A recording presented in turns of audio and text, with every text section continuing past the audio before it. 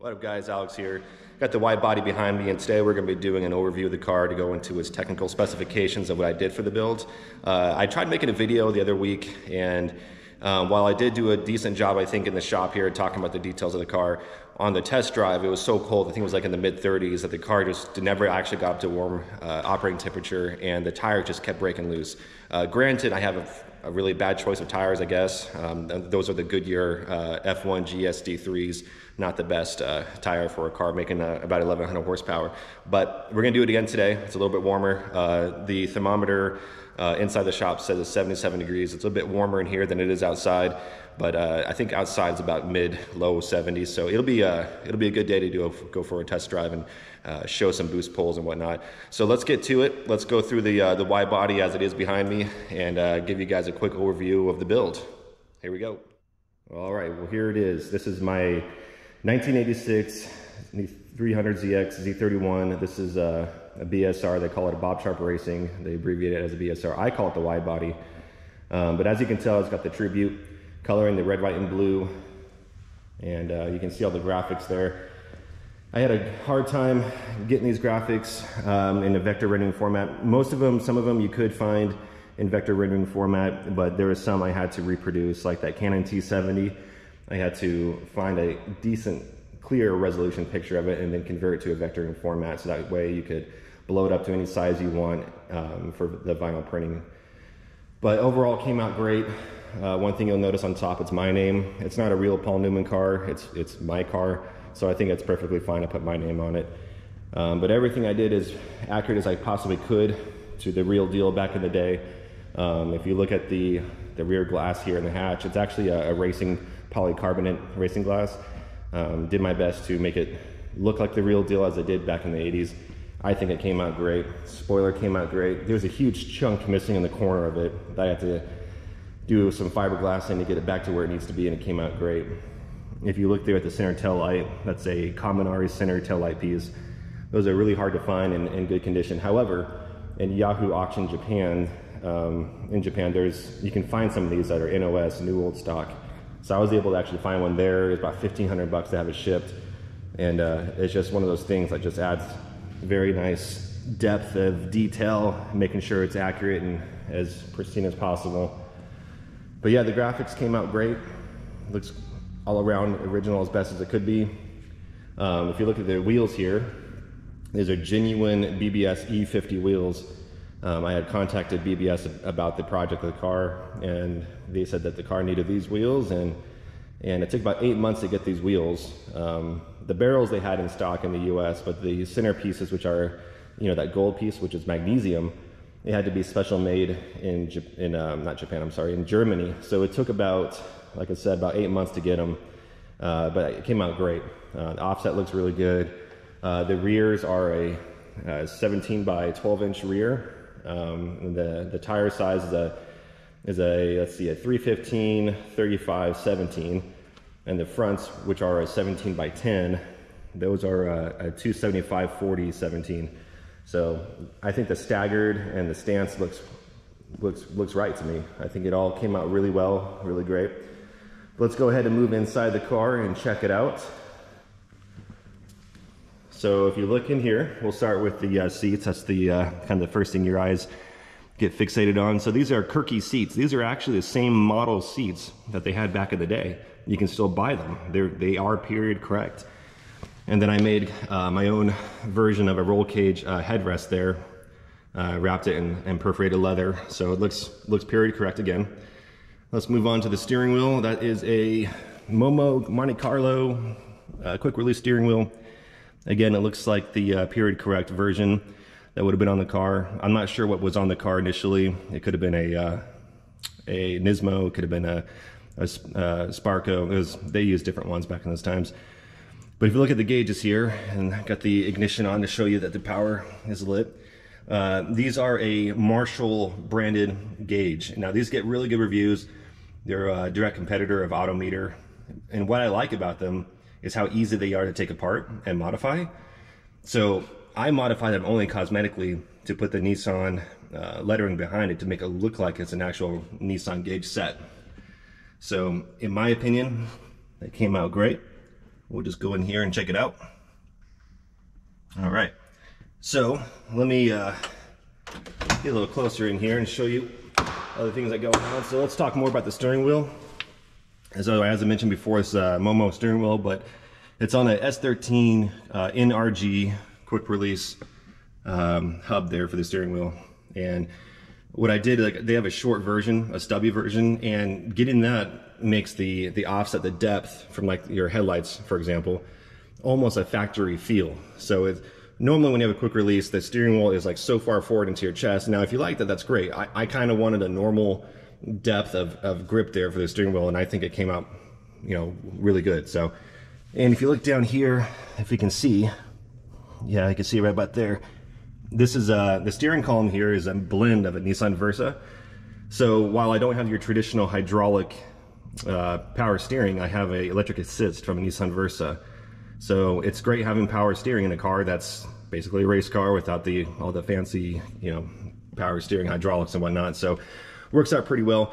My only complaint at high speeds, because there's no CAN bus input, and I can with Megascore, as you can see over there. We'll talk about that in a minute.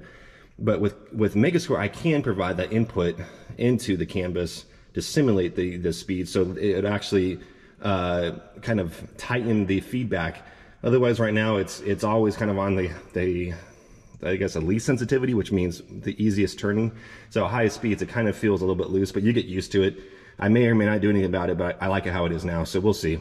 But moving down the line here, as we can see, these are all Marshall gauges like I just talked about. The wideband are these older AEM wideband gauges that look very old and period correct, and I think it matches the Marshall gauges pretty well.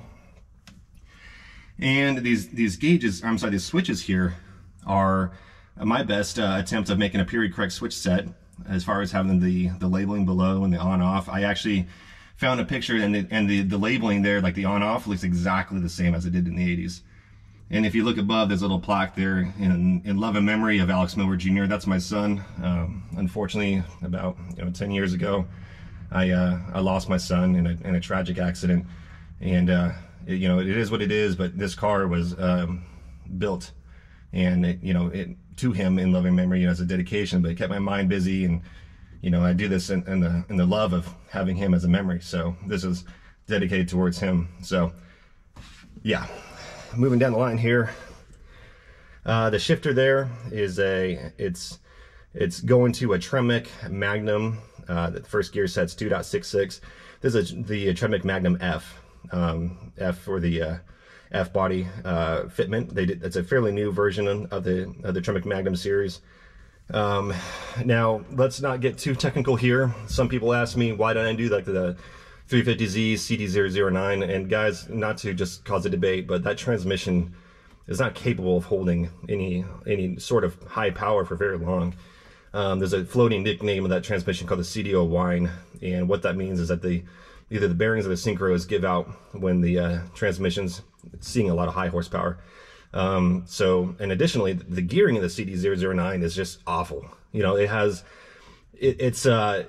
It's matching gear. The 1-to-1 is in the 5th gear, right? Normally, like a Z32 or Z31, the matching ratio, the 1-to-1 is at the 4th gear, right? So essentially, what I'm getting at is you have to row an extra gear in the 350Z transmission to accomplish the high speed or the overdrive, and the overdrive is any gear past the 1-to-1 ratio. So in this Tremec Magnum, there's actually 2 overdrive gears. So 5th and 6th is past the 1-to-1. So again, the 1-to-1 in this car is 4th. So it's a double overdrive 6-speed manual transmission. And made it to that transmission is a custom bell housing I made. It was a QuickTime bell housing, made it for an LS, and I essentially welded a flange to it. And yes, I dialed it in with a micrometer to make sure everything was perfect. And the clutch is an Exidy Hyper Series Builder clutch, which is a triple disc clutch, non-sprung hub, and it's a ceramic faced clutch disc. And so it's like an on-off switch. You get used to it after a while, but even when you jump in the car for the first time, it's like it's a leg workout, and you get to get used to it. So when we go for a drive, you'll see that like initially I'll have like an adjustment period of getting warmed up to it, but it's not terrible once you get used to it. And as I mentioned earlier, this car has it's running on Megasquirt as far as a standalone. That's the Megasquirt 3 Gold Box. I got the hookup from Felix over at Hamilton. He's great at providing the tuning services and solutions. So very special shout to Felix. Thanks, Felix. So let's go ahead and move to the back and show what's back there. Not much to talk about, but let's go through it.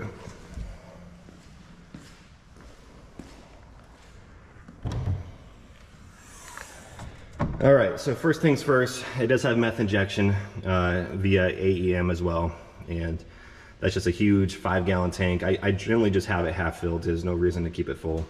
The battery on the left there is a Odyssey Extreme battery. These are very heavy batteries, but they are great at providing high cranking amps, and they're an AGM cell battery, so it's just one of those things that you just have to spend the money up front to get a good battery.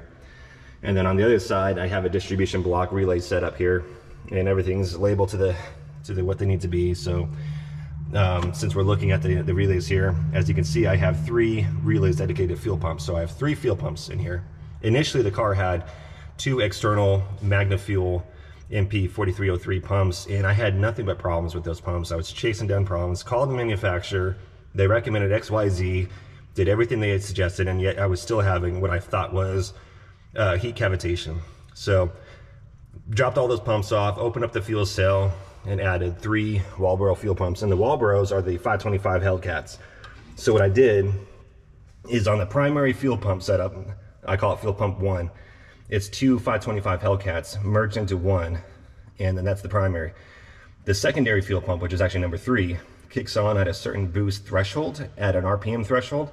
So basically, and also at a fuel pressure. So when Megasquirt senses a certain combination of boost and fuel pressure droppage, it'll kick on the third pump just to provide an extra bump in fuel pressure and supply. So I've only seen it happen, I think, once or twice in the data logs, but that was when I was on dyno runs trying to make high horsepower. So normally when I'm driving a car, I bet I will never see that third pump kick on. But here it is. This is a aluminum anodized fuel door. I think it's off of a Jeep, and it fits well, right? I mean, it's just an easy access to put fuel in the car right there. And these are the electrical bulkheads for the Walbro pumps. But overall, it's pretty good. It works out well, and it stays closed and keeps all the, all the fuel, most of the fuel smell out of the car. So, but that's it for the rear. Let's talk about the differential setup real quick before I move to the engine bay.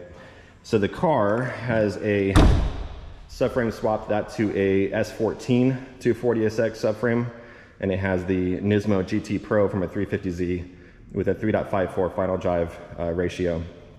The Nismo GT Pro has 20 clutches, 10 on each side of the carrier, and it's the strongest, best built diff for the 350Z, or any R200 for that matter. So when you're driving it, it sounds like grenades or hammers are going off in the rear, and that's just what it sounds like for a highly built diff. It's loud, obnoxious, but I know that it's going to hold the power, it's not going to slip, and I don't think that the axle stubs are going to break. And from the axle stubs, continues on to the Z32 Q45 axle combination. Those are 31 splined axles, and they're just beefy, they're robust, they're the strongest axle combination that Nissan made.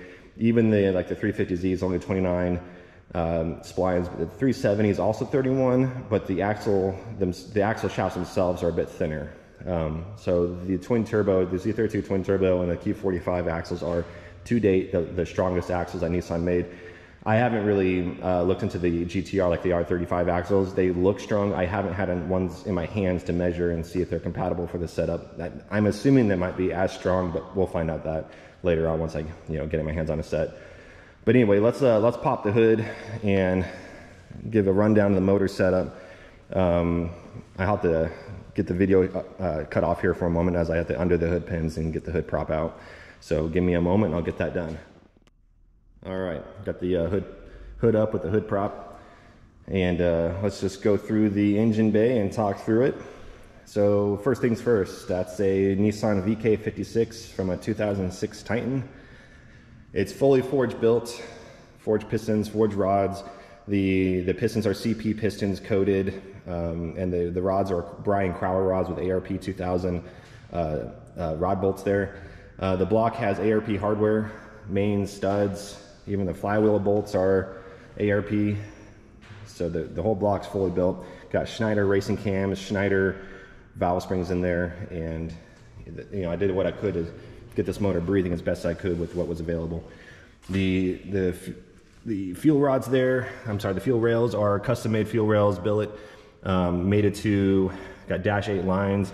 The fuel injectors are the Bosch 210s. Those are 2200 cc injectors, very, very large injectors. In my opinion, when you're building an engine, anything, you want to have as much fuel capability as possible and not reach that 100% duty cycle, even 90%, even in my opinion, 80%. You want to have plenty of overhead for fuel for the what if scenario. So yes, 2200 cc injectors are huge. Probably don't even need anywhere near that size, but the price, they're really competitively priced injectors. So the turbos there, these are Precision's 6466s, and they're the CEA billet dual ball bearing turbos with the symmetrical housing. I will admit, this turbo, when we put it in the car, it was a little more centered than I would like to. So at some point, I'm gonna cut off the V-bands and reshape it to move the turbo a little bit more to the headlight bucket area. As you can see, this one is, and it looks good there. But full transparency, there's no performance issues at all. Like, yes, it's super close, but there's plenty of opportunity for air to flow in there. So it works out well. Going down from the turbos, these are Precision 50mm wastegates,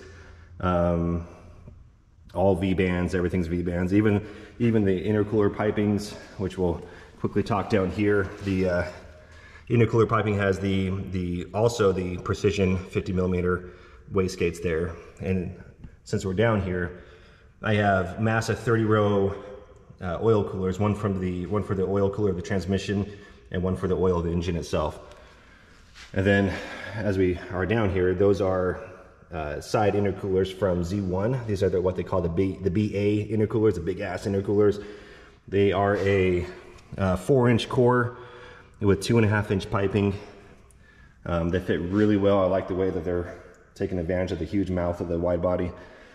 And I think they do the job, as the data logging for Megasquirt shows that the intake temperatures are really cold. So they're doing their job. The intake that you see there, the huge, big ass intake there, that's from a VK45 intake. And why I chose that over like a sheet metal box intake is that this has internal variable valve runners that switches between long runners and short runners. So what it does when you're driving at a low RPM range, it has long runners, which helps produce torque, and in a turbo scenario that helps build turbo boost, right? Because torque is what builds boost, right? That's what helps create the exhaust flow. And for high efficiency, like high power band, it'll then switch over to short runner. And it does that through a combination of RPM signal, which we did on the dyno. We determined what was the best RPM range for it to switch over, but it does it via vacuum pressure. So behind the intake, you see this solenoid right there, solenoid valve with these vacuum lines through a little canister there that holds the vacuum. And it works out really well. We did see a positive increase in power switching from long to short. So it's just one of those added little nice touches. Throttle body is an LS 102mm throttle body, just an eBay find, and it works out great. And I was able to actually use the stock Z31 throttle cable there. Just made a bracket to bolt behind the throttle body. It works out great. Like I said earlier, I have AEM meth injection, which is right there on both sides.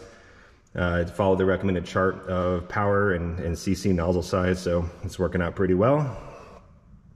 And then if we're looking at right here in the middle on top of the valve covers, these are the IGN 1A super smart coils, or whatever they're called.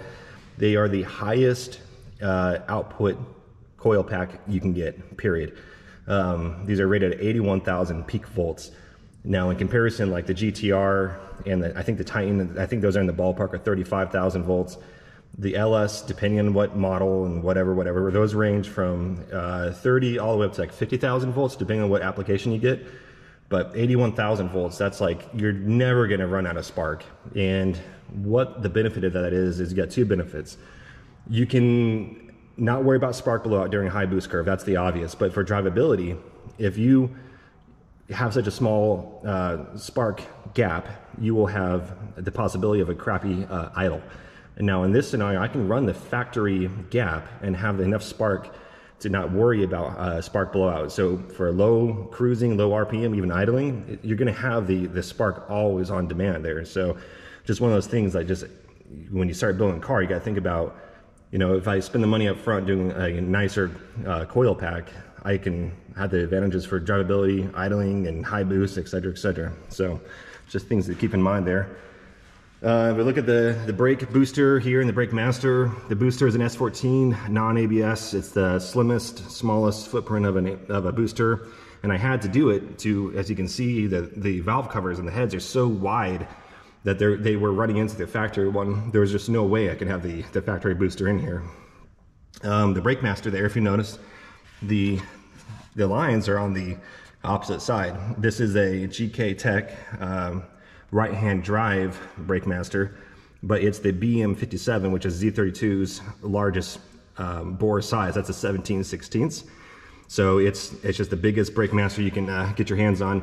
And you can see that I have banjo fittings there for the brake lines, and those are the S13 and S14 brake line relocation kit you can get from Chase Bays, or Chase Boys, whatever they're called.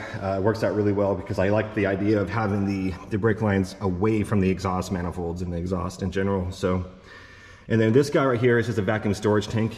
So because the brake booster is so small in diameter and thickness, you sacrifice the ability to hold vacuum for your brake booster. So you can add an additional storage tank. So if you look at here, you got your brake booster vacuum supply line. There's your check valve and goes into the storage tank, and then one of the outputs goes into the brake booster, and this actually feeds into the variable valve canister over there. So overall, everything, like I said, works great with brake performance. The brakes are the CTSV first gen, the 4 pots. Brembo brakes. I did that because these are 17-inch wheels, and I don't think I could put the 6-pot Brembos in there. It's a tight fit as it is. And from there, I'm utilizing the 350Z 13-inch rotors. And the rears are actually the GTR R34 Brembos. That's right, I had to think about that for a moment. Utilizing a 12.5-inch rotor from an Infiniti, I think it's a G37 non Akebono brake kit. But moving down the line here, let's get back to it. That's a Mac valve for the boost controller. All the boost control is done through Megasquirt. We've got an Aeromotive fuel pressure regulator there, and the radiator setup is a Champion 4-core radiator that I modified to fit the application here. And yes, as many Z31 owners know, the radiator sits like at a 45-degree angle. A lot of car people that don't know Z31s are like, wow, why is the radiator sitting like that? Well, that's just the factory placement. Those Mishimoto fans, I tell you what, those are 10-inch fans. They are the highest CFM pulling fan I could find, and they are loud. They pull a lot of CFM, and they do the job of cooling on this car, no problems.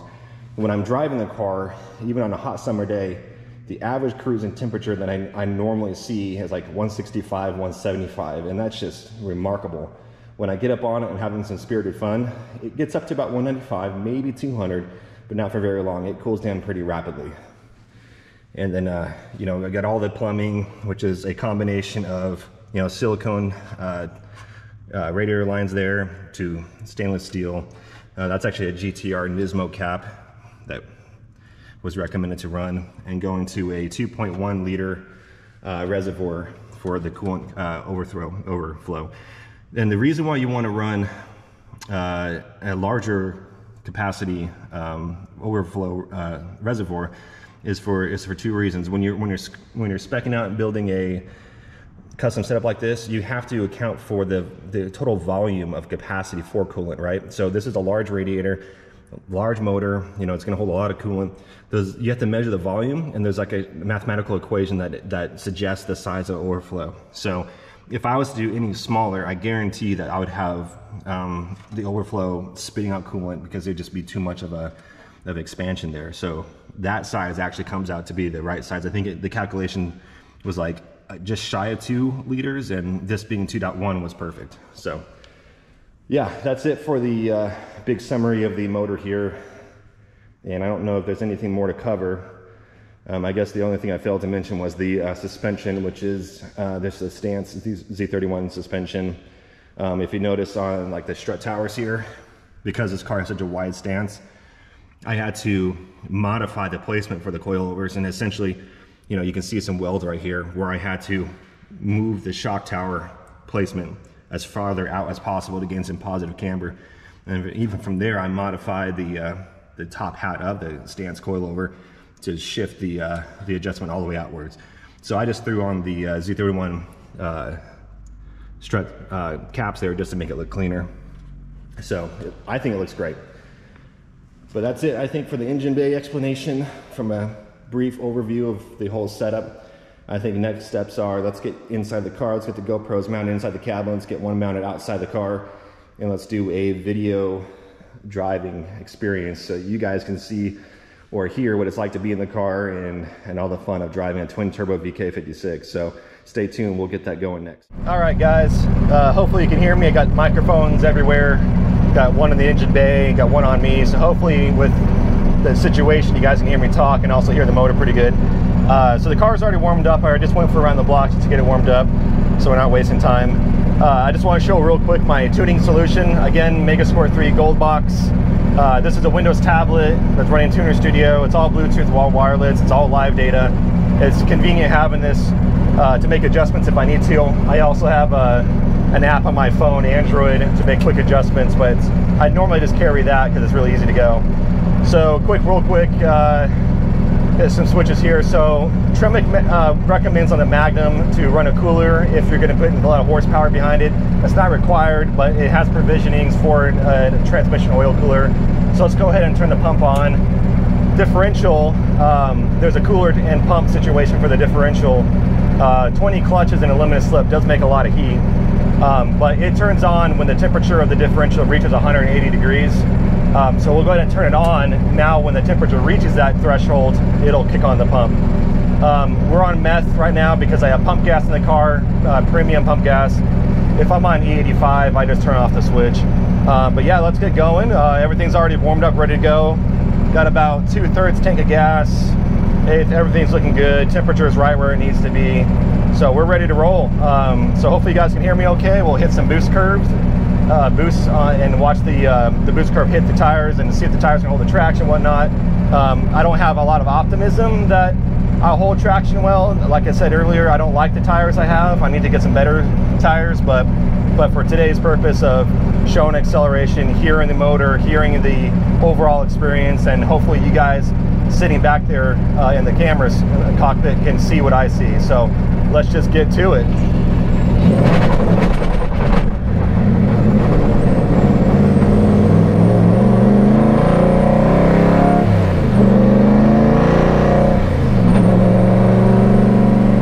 As you noticed, the launch right there, the get off, that sounded like a lot of noise, and that's just what it is when you have a built differential. It's loud, it's obnoxious, it sounds like it's death to the drivetrain, but it's all built. Everything's able to support it. So, you know, it's just, it is what it is, but I'm doing it right. So yeah, what we're going to do is we're going to drive a little bit just to get the feel of the road, to make sure that there's no police, any debris, any like garbage on the road. I don't want to be in a situation where I did something stupid. So give me a moment to get up to speed. We're going to enter a 65-mile-an-hour zone, or 60, I'm sorry, I usually go about 65. So we'll cruise up.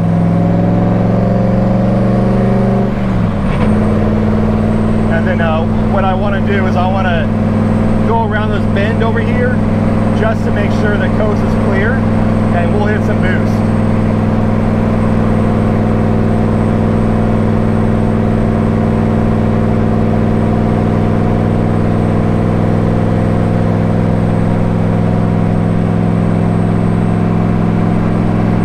And if I didn't mention it earlier, today is January 1st. 2023, and there's not too many people out.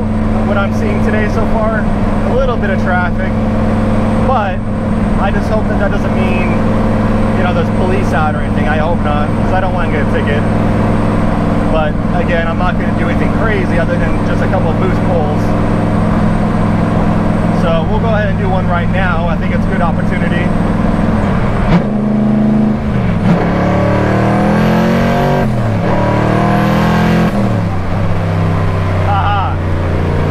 That was great.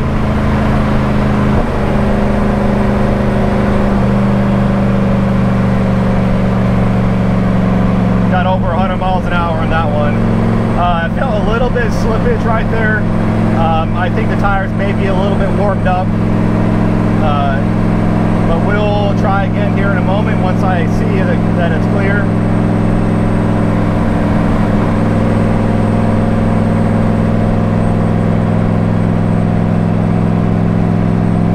Yeah, that felt great.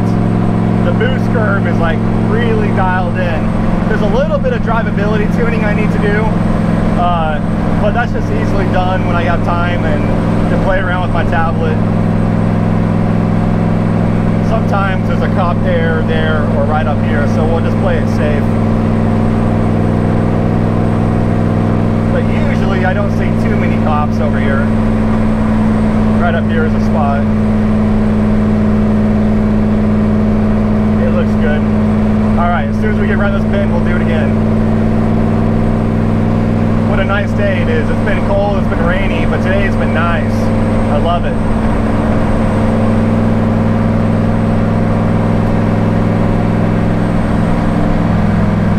All right, good spot right here.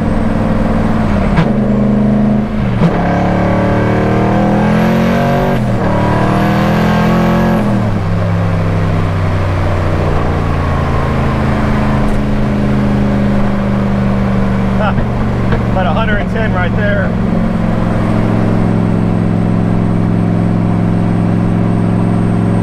This car is something else. I tell you what, it is a blast to drive. I love it. Alright, so I'm going to turn around as soon as I get the opportunity, which looks right about here. Big open road and hardly anyone on here. So we'll just pop a U-ey. We'll try it again going back.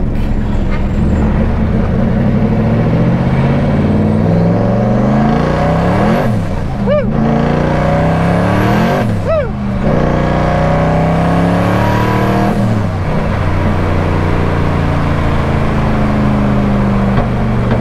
There's so much torque, I can't hold any gear. It's ridiculous. I need better tires.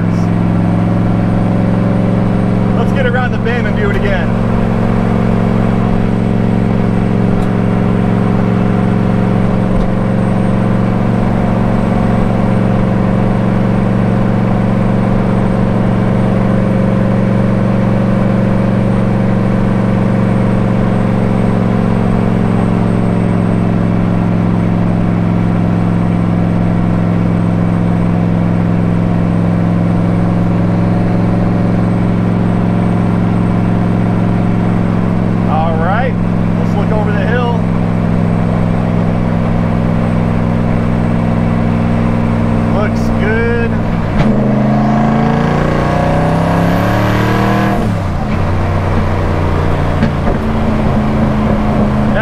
It's just crazy. Like I can't get any traction. So I tell you what, guys, let's call it a day.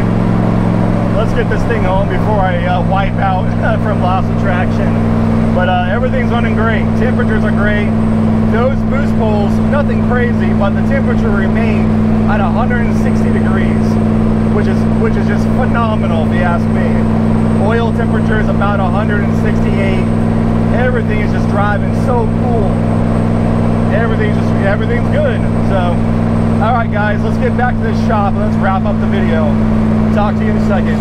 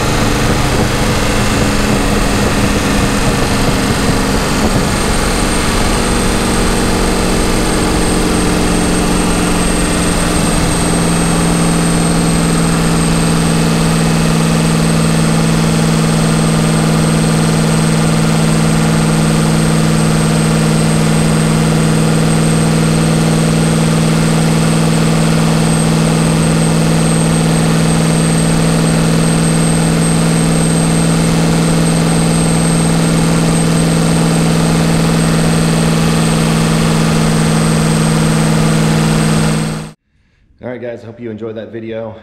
I'll make more. I'll make longer ones in the future. Today was just a good opportunity to get out there while it was warm and the sun was already going down, but really excited for the spring, summer coming up. Like I said, I'll get new tires. I'm probably looking at some Toyo R 888Rs. They're expensive. They're like $1,200-1,300, but it is the right type of tire I need for the car. It drives great, guys. The car is phenomenal. I just can't believe how much power this thing has. It's more power, and the experience is more than I expected overall. A lot of people love the car. When I was just driving it earlier just now, people were waving at me, giving me a thumbs up. I think it's just one of those eye-catching cars. I mean, for crying out loud, look how bright it is. It's just so cool. So hope you guys enjoyed it. Like I said, more videos coming along with it.